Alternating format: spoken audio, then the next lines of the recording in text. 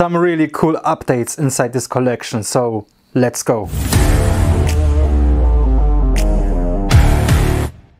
Some really amazing stuff is happening inside my tarantula collection since my last update on December 2023. And I am not talking about the stuff that happened or is happening currently inside this tarantula room, but also the stuff that will happen in the nearest future, since one of the spiders behind me, not the Arachnerock spider, I'm talking about the Psalmopoeus pulcher, which, like predicted, molted. So now we just need to outrace the male spider, which is slowly but steadily moving towards its end. And yeah, we need to feed the female here, and hopefully we will have a tarantula pairing soon. But let's talk about the stuff that I am really excited about, because in this tarantula room there are two eggs of two very special tarantulas, one African devil and one beauty from Brazil, if I am not mistaken. Let's start with the African terror. Let's start with the Heteroscodra maculata. I need to have a stabilizer of some sort. Sitting right there behind this web curtain is a female Heteroscodra maculata, and right behind her is a huge egg sac, or better to say an egg hammock, because this species is making a hammock full of eggs. And we are getting very close to the date we will take this egg sac and try to incubate it. So fingers crossed, this should be this or next week. So yeah, hopefully there will be a lot of slings. So we were here, let's get to this enclosure right here. Sitting right there, well protected, is an egg sac full of hopefully fertilized Psalmopoeus victori eggs. So if I am lucky, this will be so far my biggest breeding success. And yeah, fingers crossed everything will go well. She's guarding the egg sac very well, and that's alright, because we want healthy small slings. And also a nice little surprise, somehow expected but not so quickly, was that I saw my black beauty come on, they are mating again. I saw them 2 days ago, and they are back at work. Those crazy animals. They are mating for like 24-26 hours, sitting just like this and working on their offspring. Keeping invertebrates always full of surprises. This one surprised me, although it was expected that they will mate eventually, sooner or later. But yeah. And now we get to the better and sadder news, because yeah, there is stuff that I am a bit angry about. Yeah, this is a personal failure of mine and a huge lesson learned. This is the only Lycosa tarantula that left inside my collection, the only OG tarantula. The rest probably passed because the humidity was too high, but I am not sure about that.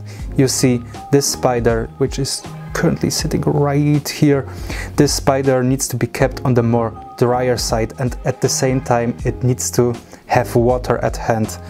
Currently I am just spritzing a bit of water inside on this side of this small enclosure here. Despite all the negativities that happened to my true spiders, I'm happy that two of my tarantulas molted. On the left we have a Brachypelma hamorii, and on the right a fully mounted Vitalius chromatus molt. Right next to them we have those spiders, so I can show you how magnificent they look. What a gorgeous tarantula. Absolutely fascinating. This tarantula is one of the first ones that I got when I came back into the hobby, so I have a special connection with this little guy. Yes, this is a male, and he even has his own name because a good friend of mine gave him a name. This is Coco. So let's give Coco a roach because he's hungry after the molt.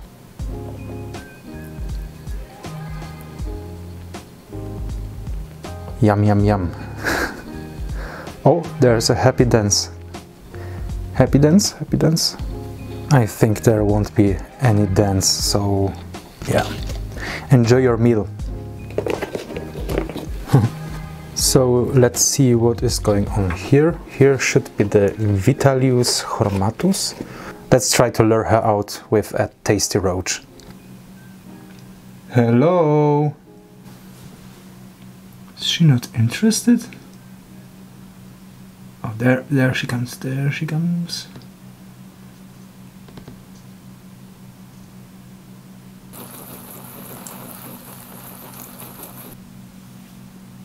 Hello?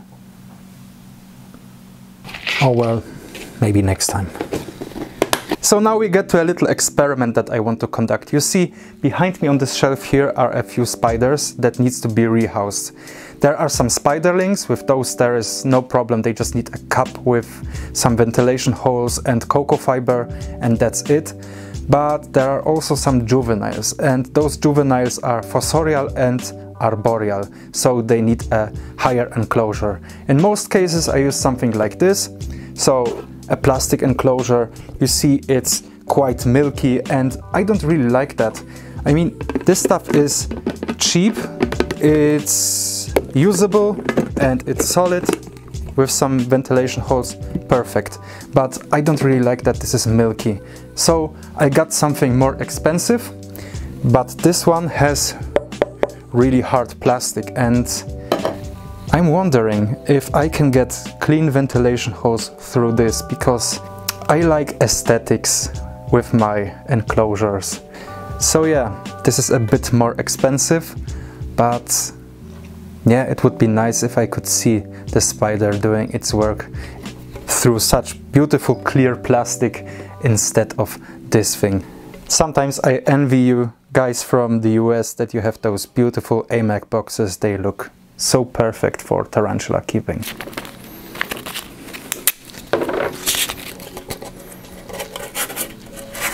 One, two, three.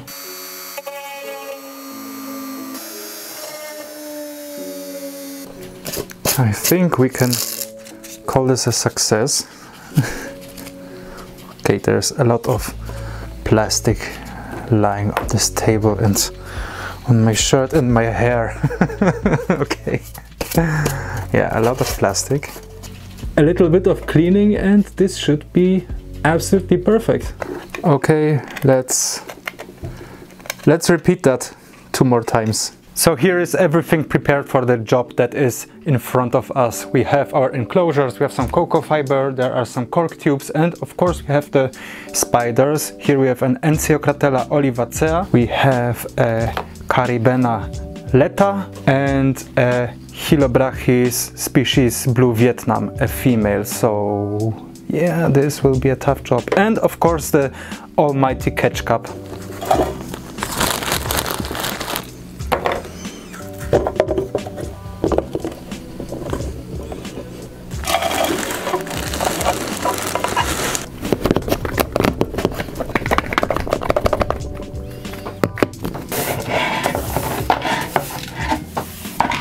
So here are the enclosures. I think they came out quite nice. I really like that they are crystal clear, so we can see how the tarantulas will grow.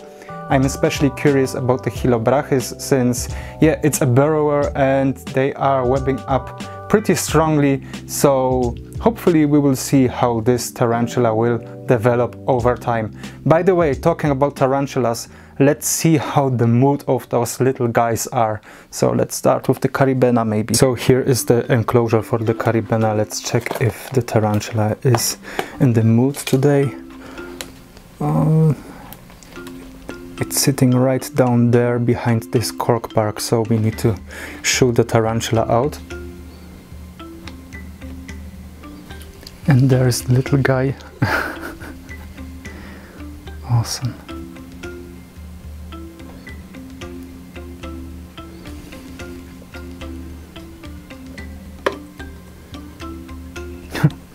He almost looks like a Nhandu Ince gold. It looks like this one will be in fact a female. Okay, I'm 90% sure that this is a female, so this is a good sign. Let's move on to the second one. Okay, let's get to the second tarantula, and this one won't be so happy that we want to give him or her a new home.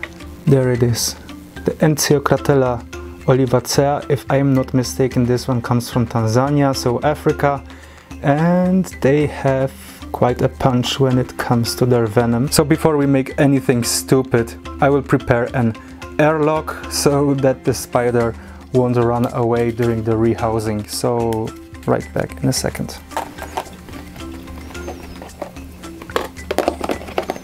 There the tarantula comes. There it is. There it is. Oh, this looks a bit like a male. Barely visible, there is a dot, so this one is 90% a male.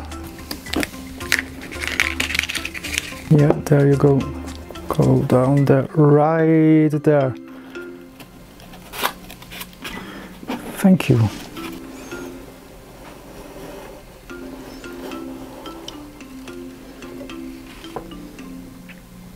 Beautiful tarantula. So, last tarantula for today. This will be probably a tough one to rehouse. Let's check the mood of the spider. It looks scared, although it has a very potent venom, since this is an Asian tarantula. Okay, let's figure out a way to get this tarantula out.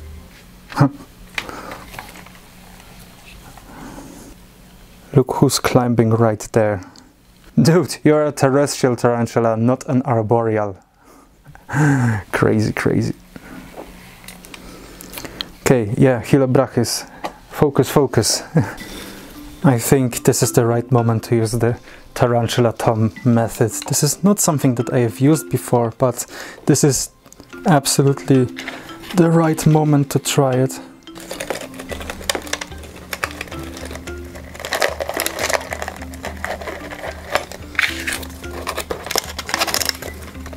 So this was quite a challenge. Let's check if this is a female. Looks female to me. And the shine from the legs. Is he fighting?